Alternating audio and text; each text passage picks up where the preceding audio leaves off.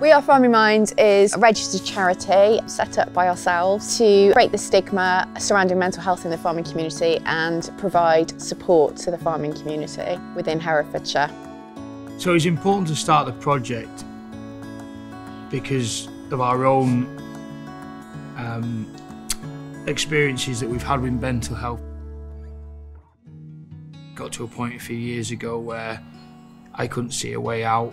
I was really at rock bottom and made a decision that I didn't want to be here anymore. Luckily, while I was doing what I did, somebody found me. Isolation has incredible effects on mental health, and this is something the farming community has dealt with for decades and decades. These isolated remote farms where people don't see each other from one day to the next, and all these factors are playing down on your mind, you can become quite quickly in a very dark place. For us both, it's about sharing and trying to be there for each other. These social events, getting people together, talking, it can have a massive impact on people's lives. The suicide rate within agriculture is one of the highest of any industries. Over 100 farmers took their own lives last year alone. And that's just a horrendous statistic that we need to get down. I am a volunteer with We Are Farming Minds. I think it's absolutely essential.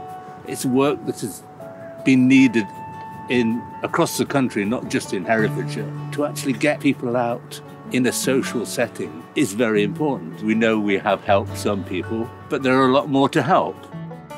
We provide a 24-hour helpline manned by volunteers from the farming community who are all trained through the Samaritans. We also provide counselling within a week to anyone within the farming community, social events, a monthly over 50s farming group. We also provide befrienders on a one-to-one basis that go out to farmers who are struggling with isolation just for a cuppa, a chat, and to help them with things like maybe opening their posts, things they might be struggling with.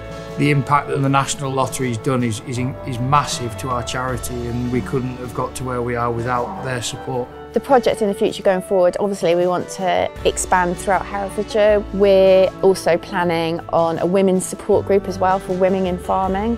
It's a fantastic industry and a lifestyle to be in, but we need that support. I don't want to be a hero, I just want to help people who are in that bad place, because it's a horrible place to be in, but there is a way out.